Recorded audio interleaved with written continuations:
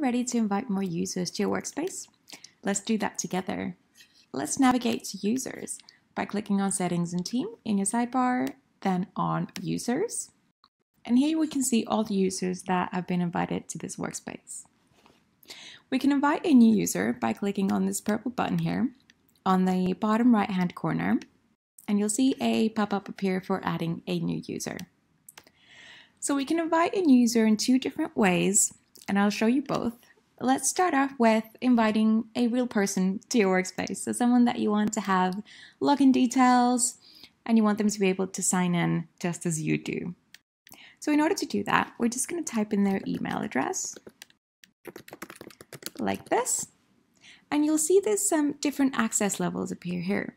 So you can right off the bat set off the access level for them. Can view means that they will able to will be able to navigate around the workspace, but they won't be able to edit anyone else's tasks. So all they can do is edit the tasks that have been assigned to them, and they will be able to change the task status, and they will be able to mark off items on the checklist, and that's all. Can edit users will have pretty much the same user rights as you do. They will be able to navigate around the workspace and edit tasks, assign tasks to different people, edit everything just as you can, but they won't have access to this billing tab here. Now, an admin has access to the billing tab. So if you ever need to discuss any billing details with us, it would be really helpful to have some admins in your workspace as well. So not only you, but also admins can discuss these things with us at Toggl Plan support. And you'll also see that there's no option for a workspace owner here. And that's because there can only be one workspace owner, and that's normally the person who set up the workspace. We can change that for you. So if you ever need us to do that, just drop us an email. Now, the other way of adding a new user is only adding a name. So instead of an email address, we're just going to add a name here. You can set a different access level here as well.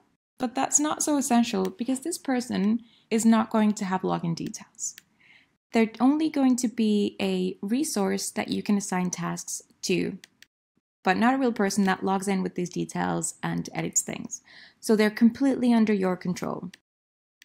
Now you'll be able to see on the top here, I'm going to close this, there's two options. So Jakob and Laura have been added as dummy users.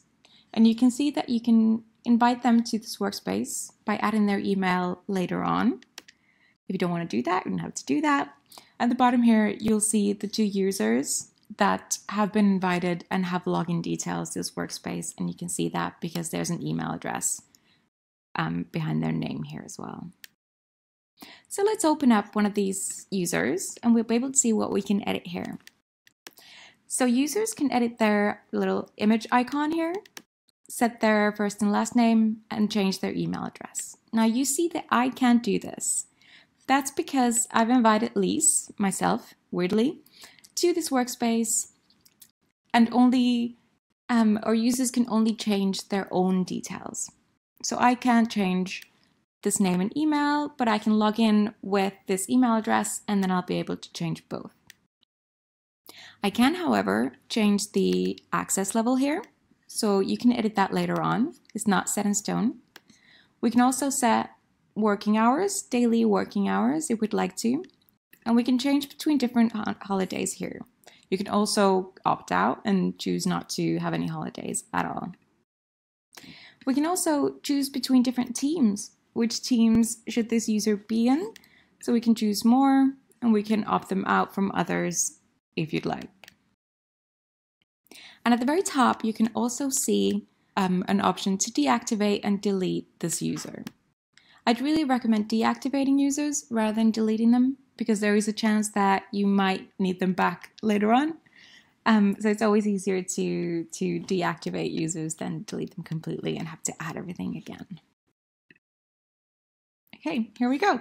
So now you've been able to add more users. If you have any issues, just drop us an email at support@plan.toggl.com.